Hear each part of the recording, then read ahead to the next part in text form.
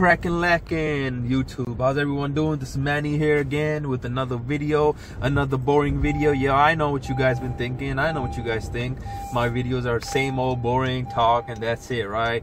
Well, it's gonna get better. I promise you that. It's getting better. I'm working on it. I got some people they're trying to help me right now to get that channel up. So if you're one of those people that want to help me, you know, all you gotta do is just hit that like button and subscribe. That's all it takes. You don't have to spend any money or anything like that, you know.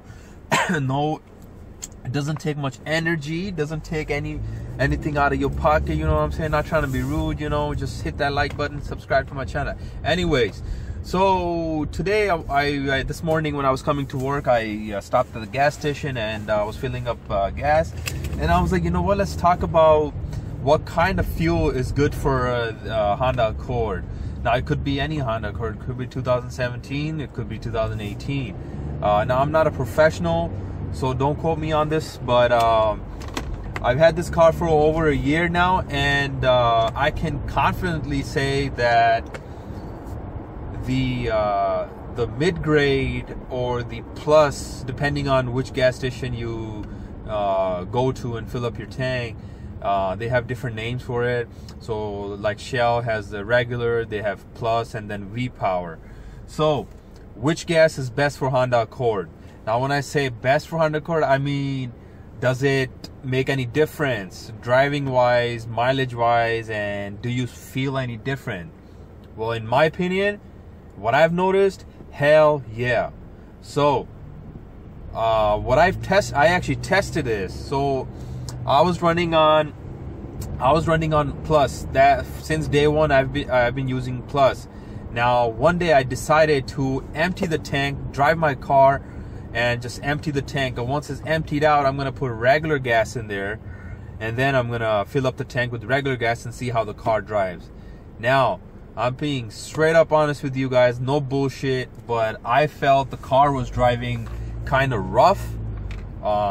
Like it wasn't smooth. The acceleration wasn't smooth, and like from the dead stop, from a red signal, from like reds, you know, from red light, and when I accelerated, the car was just it didn't want it to pick up. You know, I had to slam on that damn accelerator for the car to pick up. There was a lot of delay.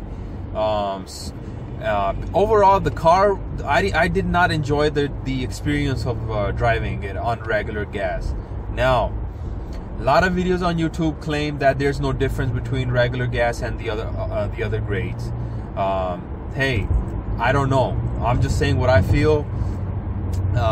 There is a difference, and at least in driving perspective. So, emptied out the tank again. Put the plus in again. I don't even use V-Power or the most expensive one. I haven't even tried that one. Maybe that one is even better. But anyway, so emptied out the tank, put the plus in again, and drove my car. And there you go, back to normal, back to that smooth pickup and smooth acceleration. Not that rough, like that type of feeling. No, it was like nice and smooth. And put on accelerator, and there you go, car's picking up. So at least that's what I felt. Let me know what you guys, if you guys compared these two grades, regular gas and all the other ones, if you ever compared it and tested it on your vehicle, and what do you guys think? Is there any difference? Did you feel any difference in your vehicles? Because I sure hell did.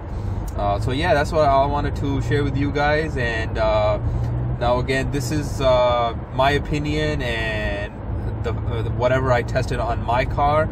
I'm only speaking about my vehicle. I'm not speaking about any other company or any other brand or whatever.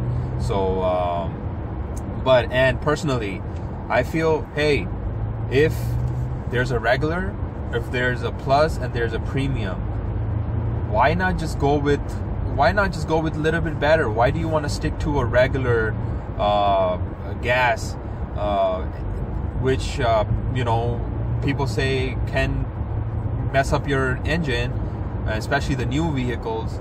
So why not just spend a little bit of few extra cents and go with the better gas?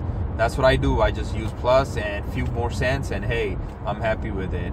Anyways, done with the boring video, going home. I got a lot of great things coming. I got a lot of lineup, a lot of cool vehicles. One of them is Audi, and I'm not gonna tell you which one it is. It's damn badass vehicle. It's fast, and I'm gonna do a review on that pretty soon in a couple days. And I got a couple other cars lined up. I want to start this YouTube, man. I don't know, I've been struggling to get the content up, but I'm trying my best. But anyways, catch you guys in the next video, and please subscribe to the channel. Please, please, please. I need that support. I need that help. The more subscribers, the more likes I get, the more support I get. It'll motivate me to come out with awesome content for the future, and entertain you guys. So I do appreciate it, and catch you guys later. Peace out.